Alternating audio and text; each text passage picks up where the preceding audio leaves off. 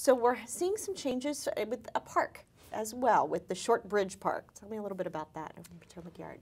So Short Bridge, we had two actions where we actually recommended or accepted the recommendation from, I guess it was Parks and Recreation Commission along with the HALRB to name this area that we're going to master plan, calling it Short Bridge Park, an homage, if you will, to Long Bridge Park. So that's the sort of counterbalance there, and you know it makes sense in the sense that there is a decommissioned railroad bridge, even though no one really would know it is one, but that's sort of a central feature. The historic nature of it. That's right. Yeah, historic uses.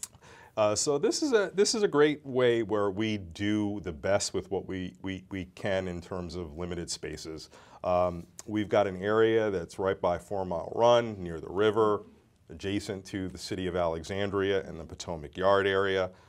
We have long desired that this be a park, and there's been some modest improvements put on it to date to make it function as one, but really not adequate. So we are going to enliven the trails, create a connection to the water, create a really usable park that will hopefully one day, if the city of Alexandria moves forward with their development processes, create really a very large, natural, interesting part of our park system, regional park system, that hopefully will be a destination for many.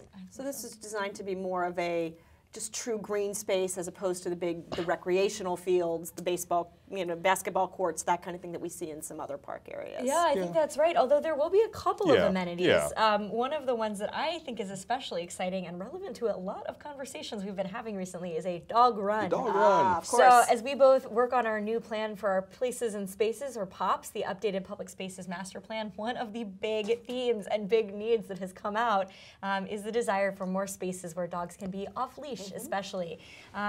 Traditionally, our standards for dog parks, which are the only places in the county where dogs can legally be off-leash, require a lot of land, a pretty big footprint. And so we're piloting a new idea of a dog run, which is sort of a more urban area that can maybe prevent the impacts of really heavy dog use from getting into the floodplain or the resource production area, but still provide that great amenity for residents of our more urban areas whom we know feel very strongly about their canine members of the family. Absolutely.